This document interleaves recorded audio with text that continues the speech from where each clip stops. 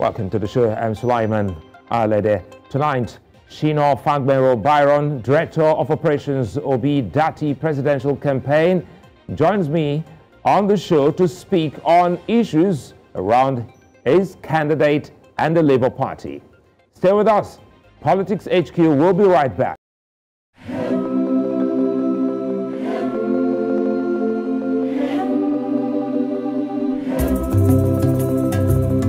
Vying for a political office has to be one of the most tasking jobs in the world, from endless campaigns that take you to the nooks and crannies of the target population to the mentally draining effects of answering the many questions. It is indeed work.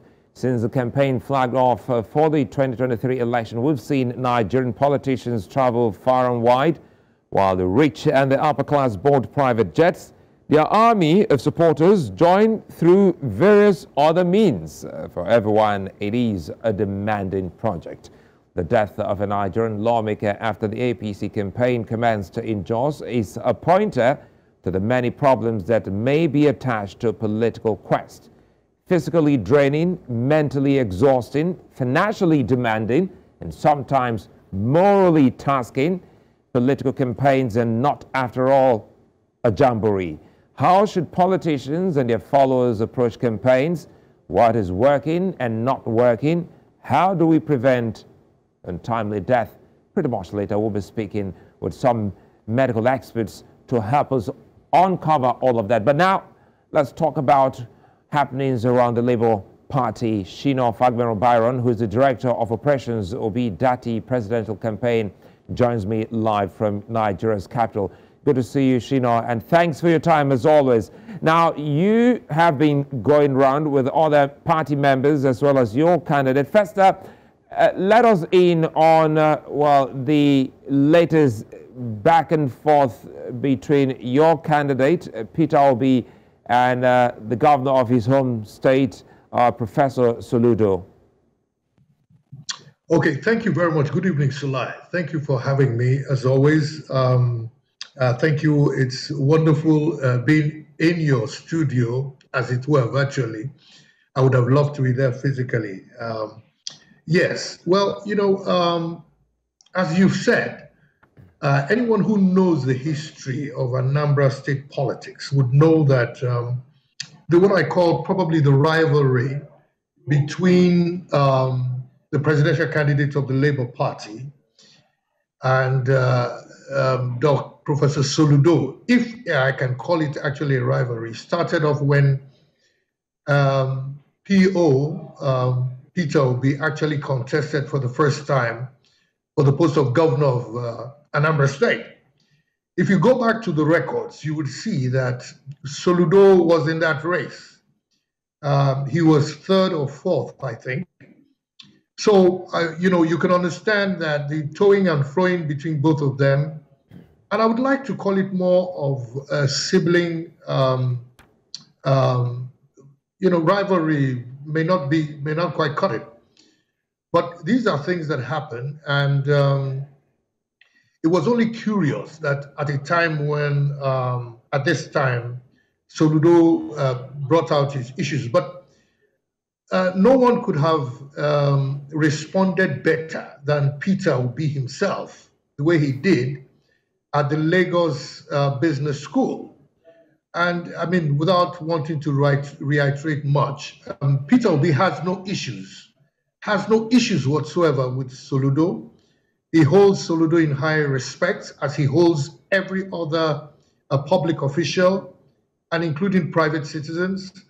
I know Peter. I have come to know him quite well as someone who respects diversity of opinion, who defends diversity of opinion, having been in a position like that before. He's explained that the component at which Soludo was referring to in terms of the value of shares was just about 5 to 10% of the entire investments portfolio that Peter was responsible for in Anambra State. And you and I know that between Peter and between Soludo, there were 8 years of Obiano. There were also 8 years of macroeconomic policies that had nothing to do with his investment, nothing to do with the Anambra state, that affected investments everywhere. We've had companies that have had shares that are valued at a certain thing at one point in time, and 2, 3, 4 years down the line, it could be matters relating to that particular sector. It could be matters relating to the economy generally. I mean, take, for example, see what has happened. What was the dollar rate when those investments were made? And what is the dollar rate when they are now?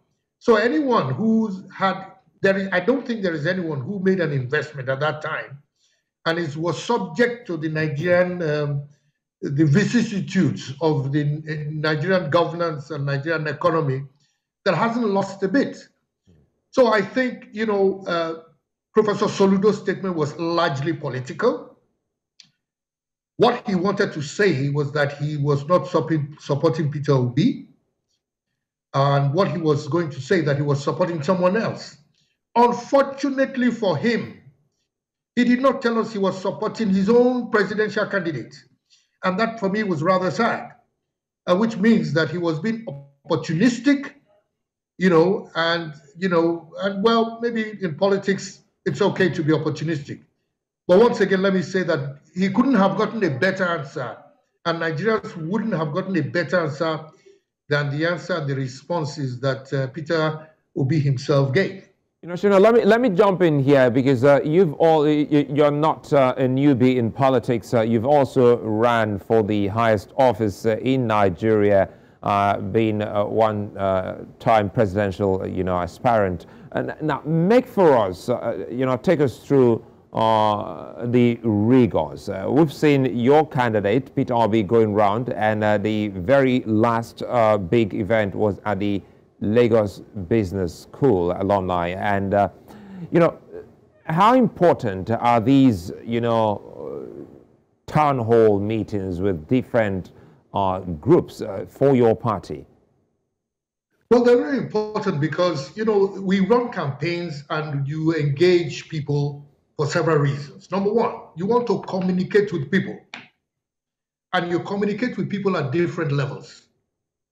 You also are concerned about the optics in terms of presence, facial recognition, communication with masses, and at the same time, communication with smaller groups. The kind of conversations you can have at a rally is different from the kind of conversation you can have at town hall meetings. Usually, town hall meetings are more issues-based. People can listen to what you have to say, people can ask you questions, and people can interrogate, and possibly run verification checks on some of the things you say. That cannot happen during a rally. Having said that, you cannot neglect the rally, which is where the masses come to either show their support or show their dissatisfaction. The most important thing is that accountability of any person seeking public office starts with your readiness to present yourself to the people in the different categories they may be. The Lagos Business School, for example, we can understand there's going to be a lot of talk about the economy, which is a major issue. There's going to be a lot of talk about policy, and people have the opportunity to actually listen. For us, it is very important because we need to cover as much ground as we can. I hope I'm still on air. Thank you. No, I can hear you. You're still very much, I can hear you. But quickly here now, because you've always said something about making the campaign issues-based, and that looks like what we've always seen with your party. But again, quite frankly, some have said the Labour Party is yet to pull its agenda together. Help us make sense of what this is about for the Labour Party in terms of its plans for Nigeria. Sorry. Can you hear me? You're breaking. I'm not sure. Well, it looks like I'm back. If I am, if you can hear me quickly. Yes, yes. We're talking about your manifesto, your plans, plans you have for Nigerians. Perhaps we should start to unpack them one after the other to see what you have. Is there a single document of the Labour Party that can actually point to Nigerians its direction? Yes. You know, there is a document, there is a manifesto, which is about ready. The difference between our manifesto and others is that the principal himself is chairman of the manifesto committee. I mean, he's played a significant role to that manifesto. A pre-copy was published inadvertently, or should I say, it was, you know, there was still a couple of things to be worked on, particularly the graphics. So it had to be withdrawn. But I can assure you by this week, before the end of this week, very early next week, it will be out. It has 7 points, you know, seven major issues, right? I may not be able to reel them all off now, but of course, the primary one has to do with the restructuring of the nation. But I'll tell you what it is. It includes a huge element of social inclusion. It includes a huge element of turning around the economy by what his mantra has always been, from consumption to production. It includes a huge amount that leverages on ITC and the dependency of the youth. It includes issues around foreign politics and geopolitics. It includes issues around, you know, the basic sectors like agriculture, like health and education. Anyone who knows Peter Obi knows that there are 3 major areas he prioritizes. Number 1 is the reducing the cost of governance. And so you will see a lot of allusion to public financial management, anti-corruption, and stuff like that. And the reason he's doing this is for the other 2 reasons that I would call priorities: education and health. The truth of the matter is that development is measured by statistics and indicators that border on human development and human beings. So it's the human element. So it's a question of education, access to education, facilitating education for all, leaving no one behind. And of course, health, with a bottom line on maternal and child health, because health, I mean, it's the weakest, I mean, the strength of your health can only be measured where life itself begins. And life begins with the woman and the child. However, running as a mainstream within the agenda is the Sustainable Development Goals, the 17 Sustainable Development Goals, which we are prepared to use as the monitoring and evaluation framework for our manifesto. So what it is very simple. The Obi campaign and the Obi presidency will be run in a manner that will be directly held accountable via indicators that are known, that are valid. And each of our issues in the manifesto will dovetail into any of the 17 SDGs. But the principal mantra which we are trying to follow is that no one is to be left behind. You know, Nigeria has unfortunately met itself where it is because we have for a long time run a government of exclusion. Government by the majority, for the majority, and only with the majority, not of the people. The point here is that we have to, and the way our manifesto is couched, which includes the how to. So I will just tell you and assure you that within the next 7 days, our manifesto will be out. The links will be sent around. People have an opportunity to interrogate them and hold our candidate to account. There are 2 things he always says. He says, hold me to account. I will account for it. And on that premise, let me jump in here, apologies. On that premise, you know, Nigerians have come to know that its politics is basically about personalities more than of policies. Now, looking at the personality of Peter Obi as highlighted by you, and you look at almost everyone in this particular election, it's safe to say everyone has been tested.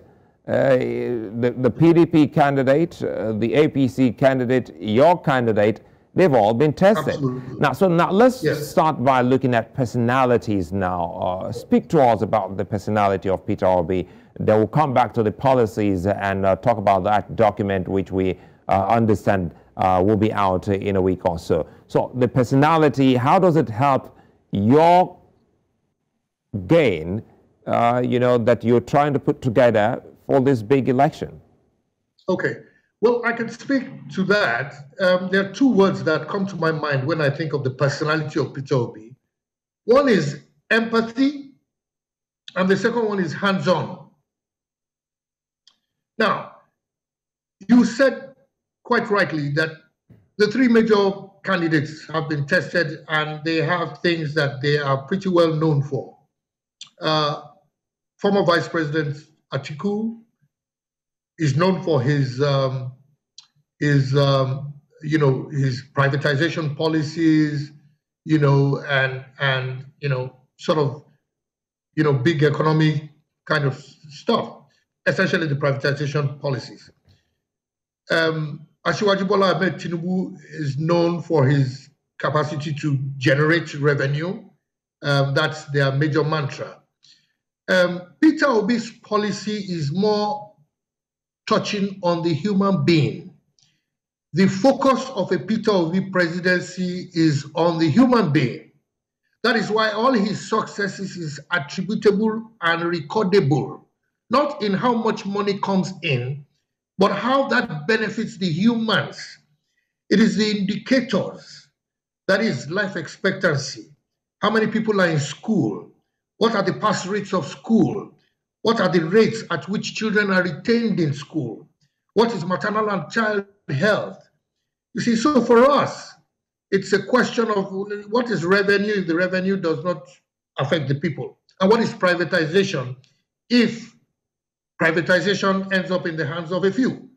We are talking about a presidential candidate who has demonstrated empathy for the people.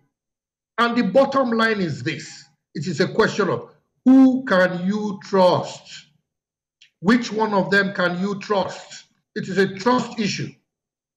And I believe many Nigerians, if not majority, very great majority, will probably trust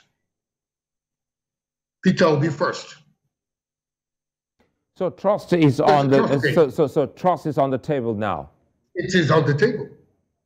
And quite frankly, I had a conversation with Dele Alake, who's a media advisor to the APC candidate, and one of his thinking or grounds is your candidate always talking about moving Nigeria from a consumption nation to a production nation.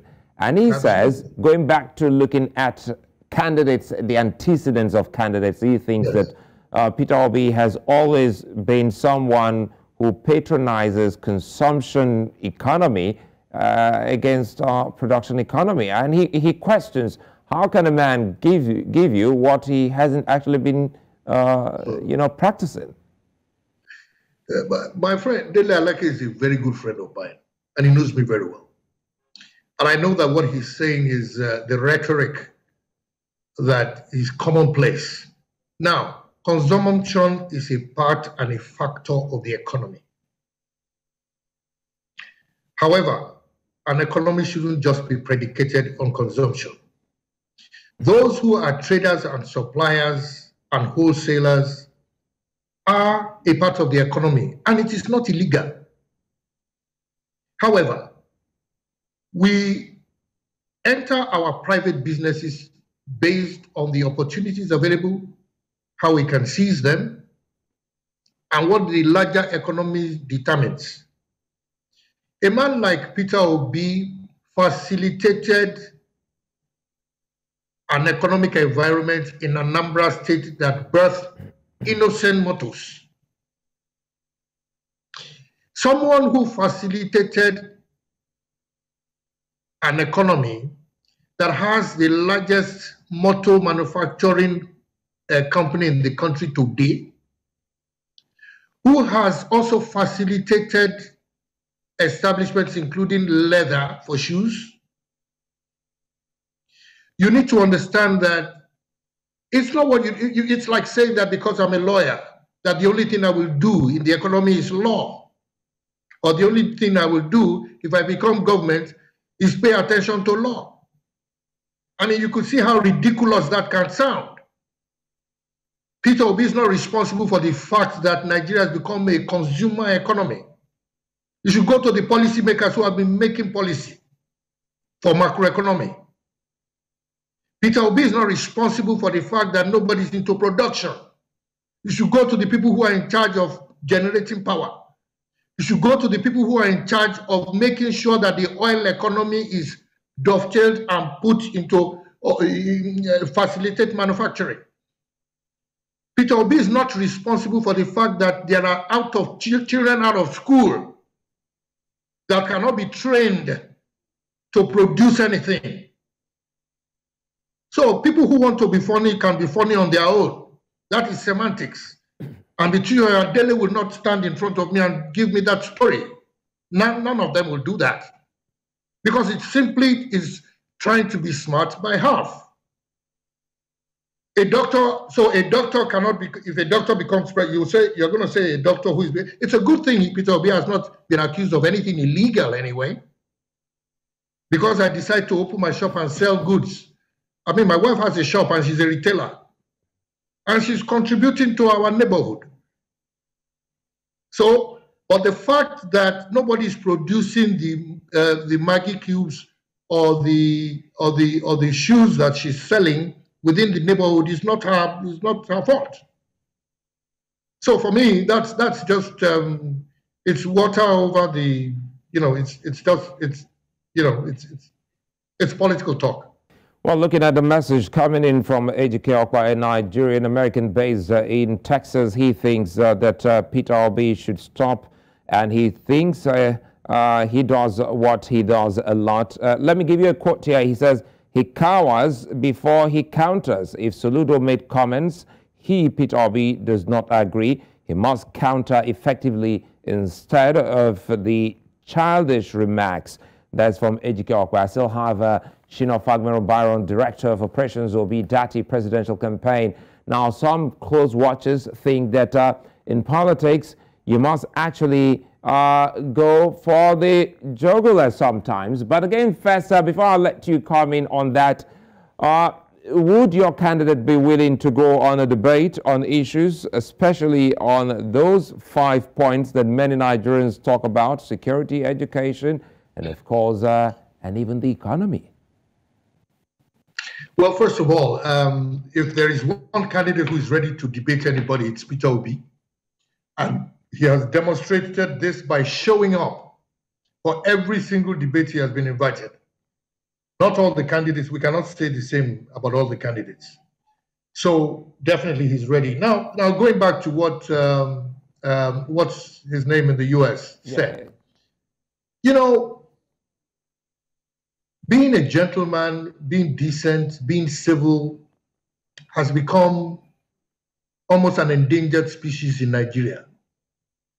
Everybody's expected to come out wild, to come out aggressive, in a manner that does not augur well for anyone. Neither does it teach our children how to behave on television. The way and manner Peter Obi responds, first of all, tells you what kind of a president we will have. Someone who respects people and does not have heirs because he's president of the Federal Republic of Nigeria. Peter Obi will not change the way he speaks. That is him, and that is why people love him. They love him because they see him as one of them. They love him because he does not have heirs. They love him because they see him as real. They love him because they see he is sincere. It is true that Soludo is his brother. There are several locations, and in the truth of them, why do we want to be aggressive outward and let our followers, or why do we want to be, why do we want to be aggressive outwards in a manner that will deceive our followers that there is more to it and we are fighting? By calling Soludo his brother, he's also asking Soludo's followers, asking his own followers who might be extreme, right, to temper their behavior. Peter was not happy at the way some people responded to Soludo.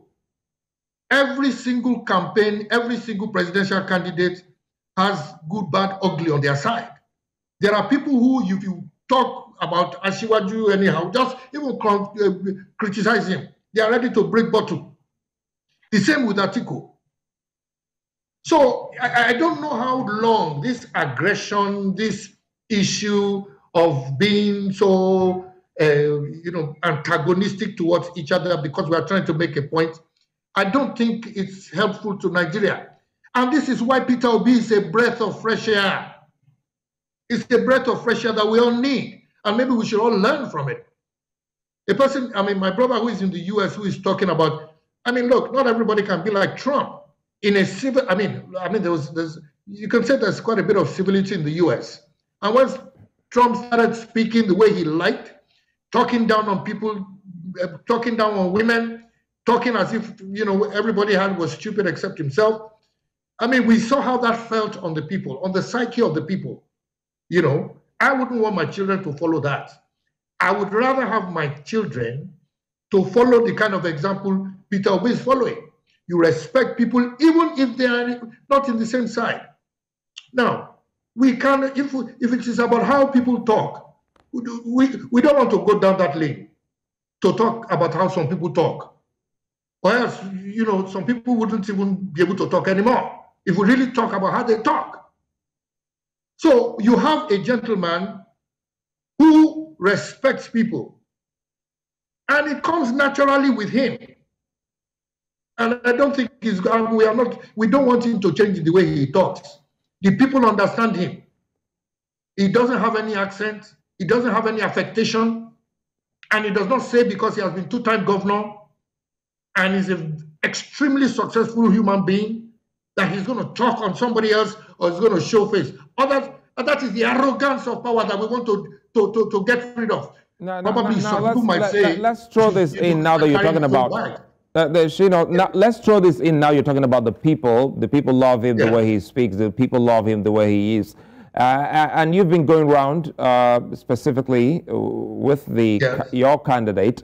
How is the acceptance like? First, some did say, of course, you've been in politics. They talk about a structure.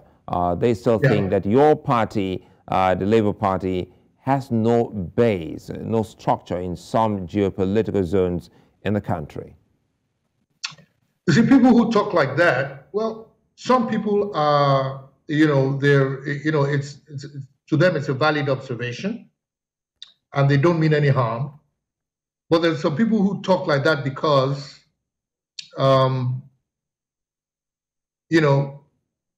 they rely more on the structure than on content. In the first place, some of the structures, I am sorry to say, but it is a fact. Some of the so-called structures are structures of organized crime. They are structures that prevent good people from getting into power.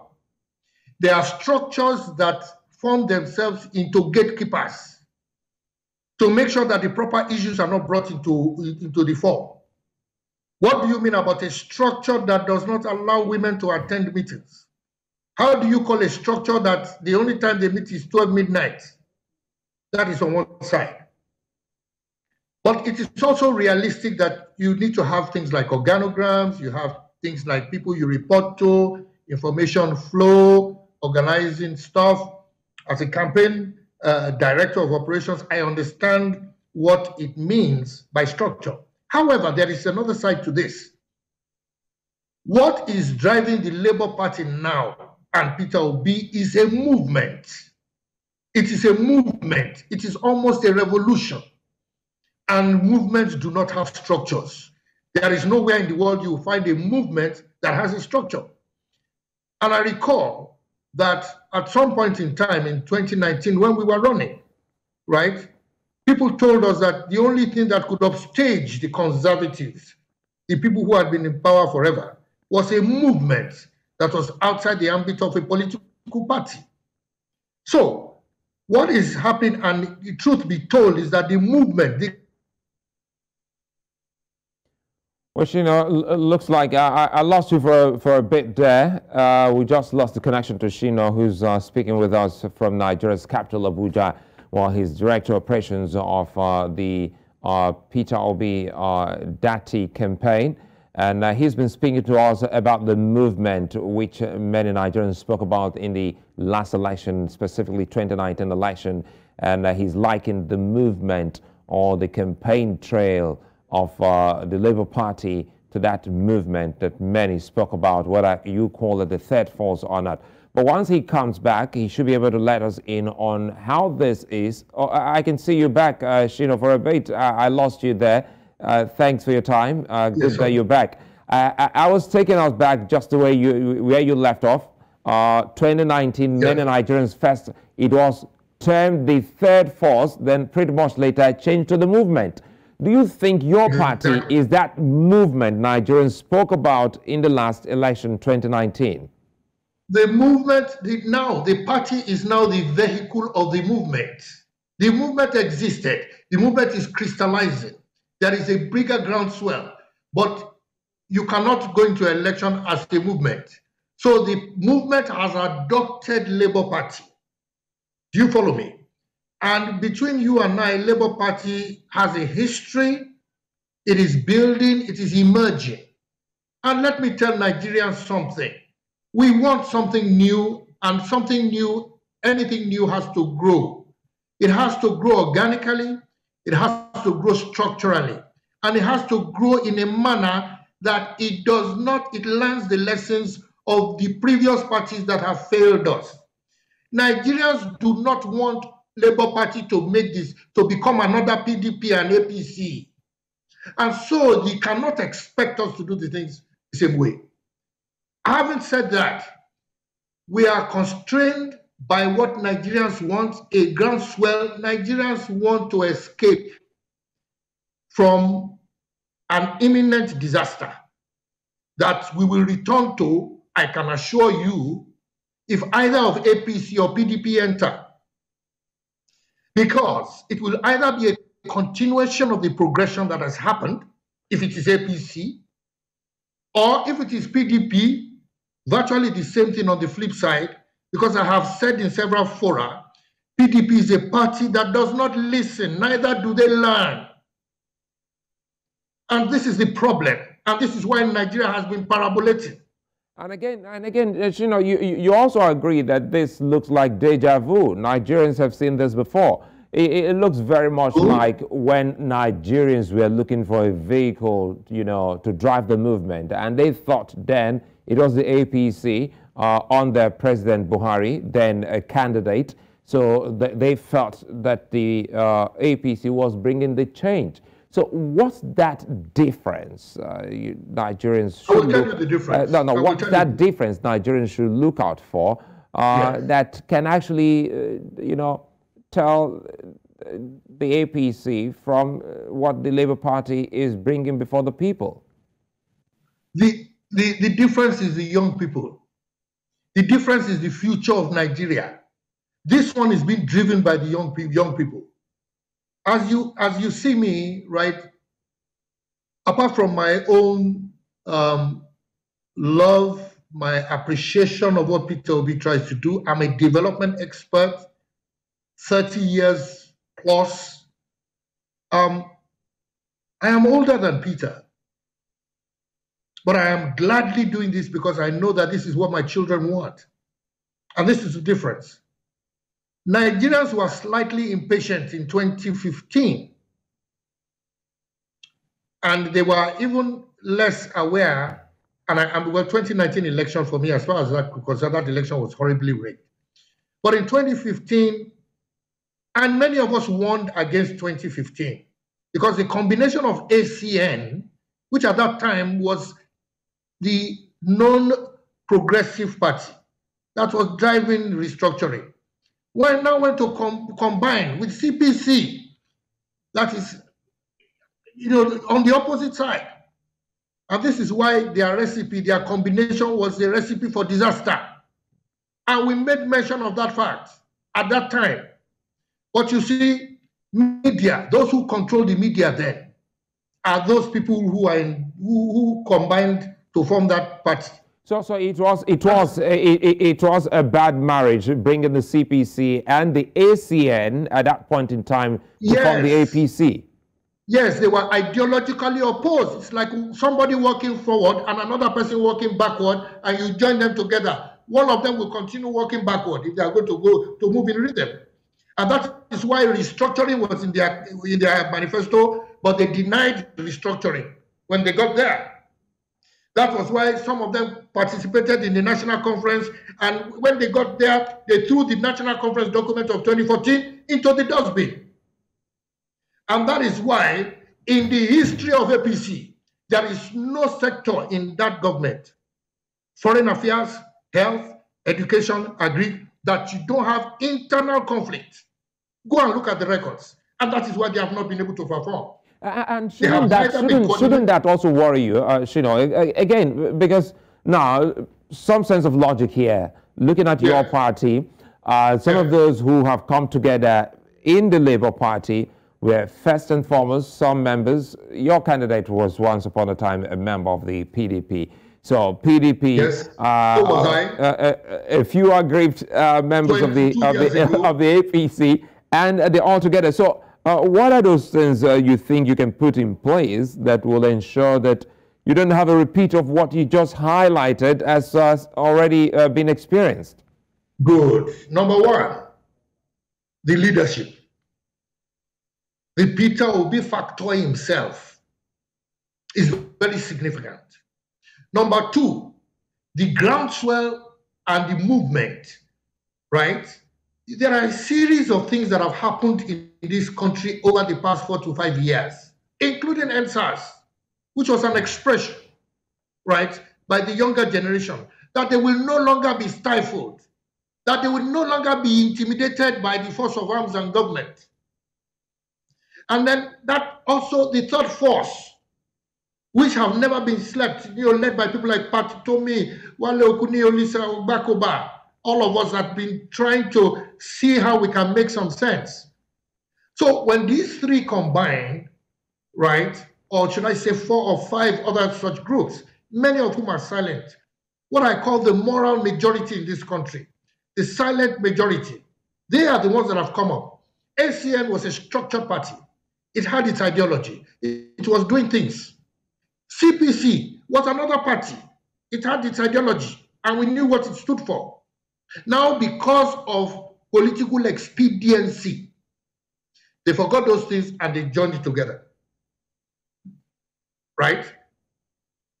I will not compare the leadership of President Buhari with any other leadership. I finished my youth corps when President Buhari came in 1984.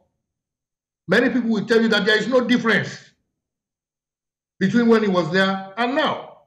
And some of us did warn. We warned that, look, General Buhari is a gentleman. He's a fantastic human being. But there are certain shortcomings, principle of which is the inability to manage diversity. And that is a critical thing for leadership in Nigeria. If you cannot manage diversity, you have no business in government. However, but he's not on the ballot. So no. I was sorry. I only made reference to that to tell you because you asked me what's the difference between then and now, and I said leadership. Okay, leadership. And I said leadership was a factor, ideology was a factor, groundswell. Because the followers also lead. The people can also lead. They say a nation gets the leaders it deserves. So what has happened is that The leadership, the groundswell that is driving Labour Party, driving Peter Obi, is a groundswell that is very, very powerful and is very clear as to the kind of Nigeria we want. We want a Nigeria that works for all. A Nigeria that works for all. Who is not suffering from insecurity right now? Who is not suffering from the foreign exchange, the poor economic policies? And it's not personal. It's not because we don't like. I'm a Yoruba man. I love Bola Ahmed Tinubu, but I don't think he will. I don't support him for being president. He was fine as governor, but that's all. And that time is gone. He is not a president for tomorrow. He's a president of yesterday, and yesterday is gone. We are looking at Nigeria for tomorrow, and Nigeria for tomorrow deserves something else. And Peter Obi provides that. So let's see if we can actually close on this. You've been able to draw, some comparison, also highlight, taking us back in time, talking about the CPC, the ACN coming together, also letting us know what your political party stands, to gain, what Nigerians stand to gain from voting your party. Quickly here, security is very important. We can't gloss over that. Every time we've heard your candidate speak, he speaks about security. But many Nigerians are saying still he's not been able to tell the country how he's probably going to unlock, the problem and bring in solution to fixing what Nigerians are going through at the moment. So, if you can, before we close, let us in on what the Labour Party has for Nigeria, looking at security and how it also affects its neighbors. Well, okay, you said little party, big people. No, I said Labour Party. I didn't say little. All right, I was only pulling your leg. I too was pulling your leg. Anyway, all right, you got me there. Nigeria's security issues have a lot to do with certain failures and the security architecture of this country, some of which borders on what the structure of the country is. So, in the first place, understanding the fundamental causes. There is also a very direct line between poverty and unemployment and a bad economy and the security challenges of this country. There is also a linkage between how you deploy and mobilize and demobilize men of the forces. There is an issue around accountability within the security forces. Now, nobody will come on television and tell you how he's going to organize the security. Nobody is going to do that. But I can tell you those broad headings. Number one, leadership. A man doesn't perform, you replace him. I'll ask you a question. For how long have some of our senior men in the armed forces been on seat even while the situation have gone from bad to worse? For how long and how has this government used the information, intelligence information supplied by the DSS and the NIA? You see, because security is first predicated on intelligence. Secondly, the best security are the people themselves. You cannot have a situation whereby the people are not confident of their own relationship with their own proximate security institutions and expect them. Another thing is justice. Insecurity is birth. Looks like I lost that just as we were rounding off. I hope Sina can come back so that we can close properly. The Labour Party Director of Operations, Sina, is trying to let us in on what the political party may likely do if elected in Nigeria's next election, as to what it will do to fixing the security challenge. I see that Sina is back. Sina, let's quickly do this and call it a day. Okay. Okay, 3 points to just conclude. Number one, security is a question of leadership, decision making. It's a question of intelligence gathering. And I'm asking, how do we use our intelligence? It's a matter of structure. It's a question of how coordinated security agencies are. Security agencies that work at cross purposes, that don't share information, that's a problem. There are also accountability, right, of security agencies and security forces. And let me just put it that way. No one is going to come and talk about security on the air. No one is going to talk about security on the air. Quickly, you know, being a development expert of many years, we've had conversations in time past talking about some of the key things that Nigeria and some other African countries should do to revamp its economy. What's the conversation like in your camp, especially when you have some village square meetings with, you know, the electorate? What are the conversations around economy, unemployment, and of course, small-time business people? Okay, I'm glad you mentioned that. Small-time business people, access to finance is the major thing. Access to finance, certainty of policies. On the larger scale, we are entering the fourth industrial revolution. Nigeria is not taking advantage of it. We are very well cited on that. We have a raft of some of the best economists, some of the best people working on that. And all you need to do is just be patient. In the next 1 week, you'll see our manifesto and you'll interrogate us in full. I'd like to thank you for your time, Sina Fagbenro-Byron, Director, Operations, Obi-Datti Presidential Campaign. Many thanks for speaking with us on Politics HQ.